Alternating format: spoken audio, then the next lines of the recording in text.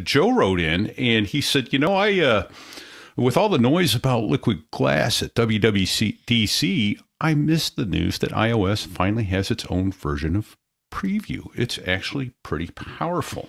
And that's from Joe M. I summarized it, but I wrote to him also. I said, I remember the preview app being talked about, but with information coming so fast, I basically ignored it. I was like, yeah, okay, you know, that's sure. And I've not been a big files user on iOS for the very reason that you didn't have the ability to do the things you wanted to do with the files. And with iOS 26, all that's changed. You get with PDF and images, you've got centralized viewing. You can do basic edits like rotate, crop, resize, export to HEIC, .jpeg, .pdf, .png, and TIFF.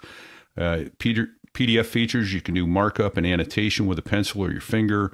Autofill forms, scan directly to multi-page PDFs, and then the image features, you can create new images from scratch or from a clipboard, you know, blank images, all that stuff. So go play with the preview app in iOS and tell us what you're doing with it. Just shoot us an email at feedback@macgeekgab.com and tell us what you're doing with it.